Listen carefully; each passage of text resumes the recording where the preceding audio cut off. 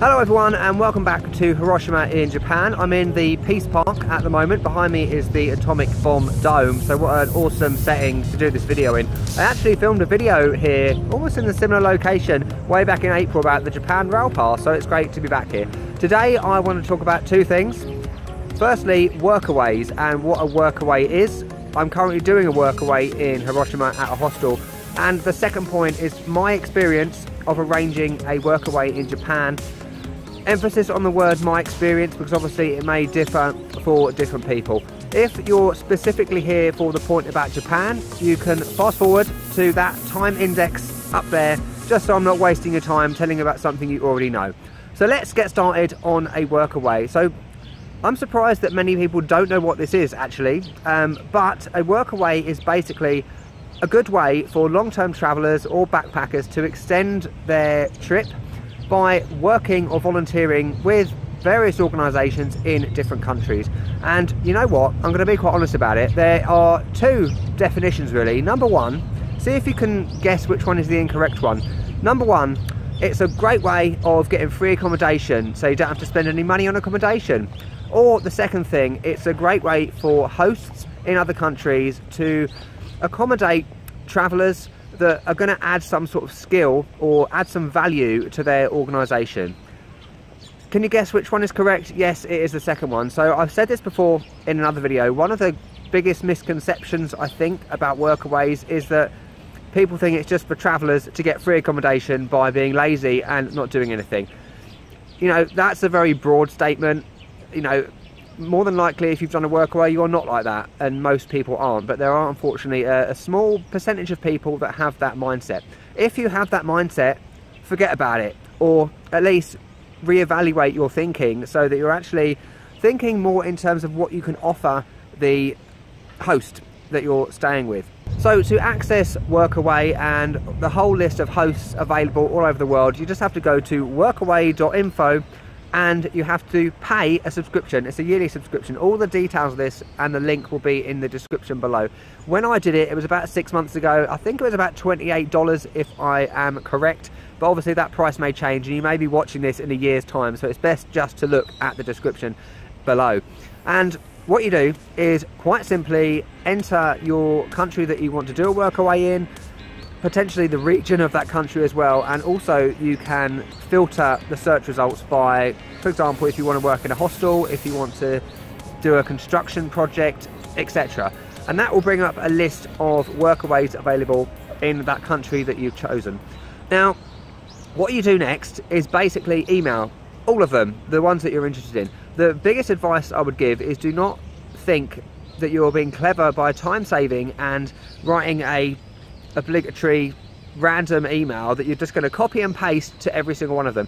Make an effort to write a proper message to each one, because the thing is, everyone's requirements of you are going to be different, so what you might send to one person may not be relevant at all to another workaway.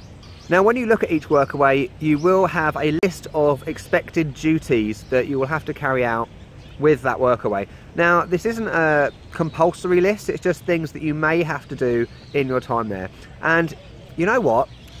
Again, another bit of advice is think about what you can offer that organisation on top of just what they're saying that you have to do. So for example, if it's a hostel, as I'm doing, yes, obviously you'll do things like cleaning, you'll do things like checking people in and out, but you've also got to think about what you can offer them. So in my case, it's English. So as an online English teacher, I can potentially offer some support to locals with language exchange, and it's a great opportunity as well to learn another language.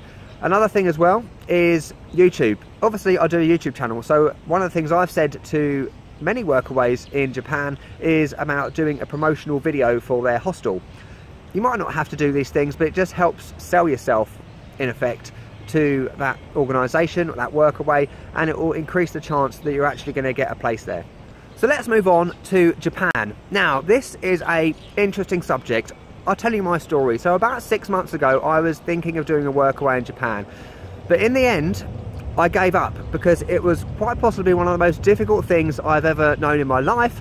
And if you look on a lot of Facebook groups, for example, Japan Backpackers, Japan Travel, there's a lot of questions from people saying, how do people organise a workaway in Japan? And if you've done workaways elsewhere, you might think, David, what are you talking about? It's really easy to organise a workaway. Yes, in a lot of cases it is. So if you're looking at countries in Southeast Asia, for example, Thailand, Cambodia, Vietnam, it generally is a lot easier to organise a workaway than it is in Japan and South Korea, especially.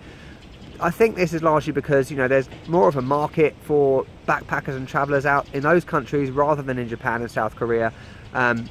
So it's generally a lot easier to get a workaway in those countries. But the big thing about Japan, okay, is that in general you will require a working holiday visa in order to do a workaway in those countries, even if you're just volunteering and you are not getting any payment for your job, which for me sounds a bit crazy, but obviously every country has different rules. And the big problem about working holiday visas for me is that you can only get a working holiday visa generally if you're between the ages of 18 and 30 and you are from particular countries. And I'm going to put a list here of countries that are applicable in terms of a working holiday visa. I'm 35 years old, okay?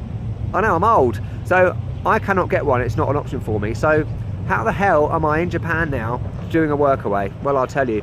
So what I did, as I said earlier, I emailed literally every single one. I think it was 59 hostels in Japan, just to see what I could get, because in their adverts you do find that they will say you do require a working holiday visa. They will specifically say it. However, not all of them do. So quite simply, you just need to email them and ask the question, basically, whether you can actually volunteer on a tourist visa. Okay, once you've sent all your emails, one of 5 things is going to happen, okay? Definitely one of these 5. Number 1, you're not going to get a reply. This will be either because your message was rubbish and they don't want you, quite simply, or one of the things I've noticed about Japan and South Korea is that replying to emails doesn't seem to be high on the priority list, and you can be waiting sometimes weeks or months, ridiculous, for someone to reply to an email. The second thing that is going to happen is that you will get a reply. However, it will be, no, sorry, working holiday visa is required, you cannot do it on a tourist visa. The third thing that is going to happen is that they will say, yes, you do need a working holiday visa, however, you can do certain duties at that workaway on a tourist visa. So if you're in a hostel, it may be just cleaning that you're able to do. In terms of a more managerial role in the hostel, or a job that you're actually getting paid for, you won't be able to do it on a tourist visa. The fourth reply you're going to get will be, yes, you can come and do a workaway at my hostel or wherever. However, they may prioritise people that are on a working holiday visa, because a WHV is 6 months in Japan, whereas a tourist visa for me is 90 days, 3 months. And depending on the type of workaway it is, they may actually require people to be there for longer. I'll give you an example. I wanted to do one at a cat rescue place near Fukushima, where they rescue cats from the tsunami and earthquake a few years ago. However, due to the fact that they want people to bond with the cats over a longer period, they said no, sorry, they want people on a 6-month working holiday visa. And point number 5 will be the one that you have been waiting for, the simplest one. Basically, yes, you can come and do a workaway on a tourist visa. Quite simple.